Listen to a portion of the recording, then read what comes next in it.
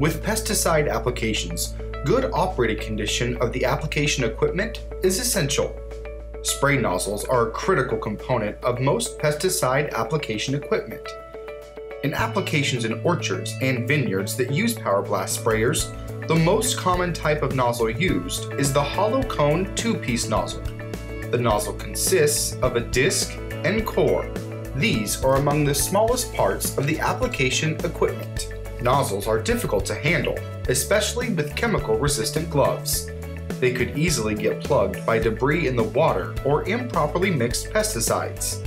Cleaning nozzles poses a potential risk of pesticide exposure to the pesticide handlers. The nozzle breaks the liquid stream into small droplets and forms the spray pattern. The orifice disc regulates the volume of liquid at a given pressure.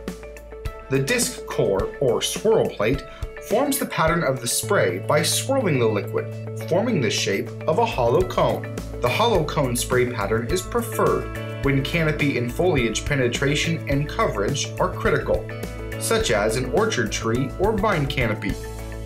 Another option is the hollow cone one-piece nozzle. The function of one-piece nozzles is the same as the two-piece, however, nozzle design is different. The orifice is integrated into the nozzle body. The spray tip is made from the same materials used to manufacture the orifice discs and disc cores. The spray body is color-coded to aid in distinguishing spray tip size. Materials include brass, stainless steel, and ceramic. The code imprinted on the tip indicates the type of material and will vary by tip manufacturer. With T-Jet, SS stands for stainless steel, TX-4 equals brass, and VK4 equals ceramic. Operating pressure ranges from 30 to 300 psi. Another option is the air induction hollow cone spray tip. The nozzle is typically made only from ceramic. As with the hollow cone spray tip, the air induction spray tip is also color-coded to readily identify tip or orifice size. The air induction spray nozzle produces larger droplets as compared with the standard cone spray tip. The larger droplet size is achieved by means of a Venturi Air Aspirator. Air is encapsulated in the droplet, making the droplet larger or full of air bubbles. The larger droplet, even at high pressures, reduces the potential for drift under adverse weather conditions while also improving canopy penetration. Adverse conditions include wind, resulting in physical drift, and high temperature, especially in association with low relative humidity, resulting in droplet evaporation, thereby reducing droplet size. Something to keep in mind: large droplets are prone to bouncing off the leaves, especially with high fan speeds. The traditional two-piece hollow cone spray nozzle has been used for decades. Although proven, their use can present problems. Some factors include: they are difficult to handle and may present a high risk of pesticide exposure from residue. They can easily plug, especially when using wettable powders, dry flowable, or water-soluble packets. Again, this may pose a high risk of exposure when unplugging or replacing. Difficulty in reading the size of the orifice disc and core or swirl plate. Many combinations of orifice disc and core increase the likelihood of incorrect spray output and spray pattern. Single body spray tips have many advantages. They are much easier to handle. Because of the color coding, it is much easier to identify the orifice size. A pre-orifice feature makes unplugging much easier. This, along with the ease of handling due to the larger size, resulting in less of a potential for exposure to pesticide residues. One-piece hollow cone air induction nozzles have the same advantages as the single-body spray tips.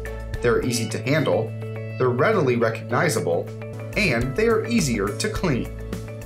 Air induction nozzles have advantages over traditional spray tips and even single-body spray tips. Increased pressure range allows for better coverage and canopy penetration. There is an increased application efficiency and product efficacy. It reduces the number of applications and controls effectiveness, thereby reducing pesticide use and the potential risk of human exposure, particularly to bystanders.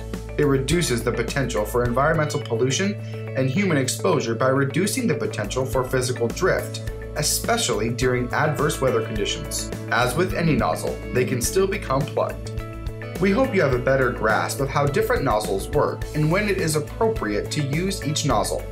Some additional information to help you include droplet size and nozzle pricing. Droplet size is determined by the size of the orifice and operating pressure. This topic is included in a future video. Nozzle prices vary by manufacturer and by supplier. Also, the materials of the components and type of spray tip is a personal decision of the applicator. While traditional or old types of nozzles have a long history of use, they still pose significant problems due to misuse. This video introduced you to new nozzle technology, the single body hollow cone spray tip and the air induction hollow cone spray tip. With applications using air blast sprayers, the newer technology can reduce the potential for drift, for human exposure, and ecological harm while increasing product efficacy. The tree fruit industry is continuously changing, with newer technologies becoming available. Furthermore, growers are modernizing their operations with new varieties and orchard systems. More attention must be given to how pesticides are used and applied. As an industry, we must stop being a traditional grower, start thinking about more efficient production, be more conscious of environmental concerns, and more attentive to safe pesticide use. This video was brought to you by the Washington State Department of Agriculture, Washington State University, and the Washington Farm Bureau.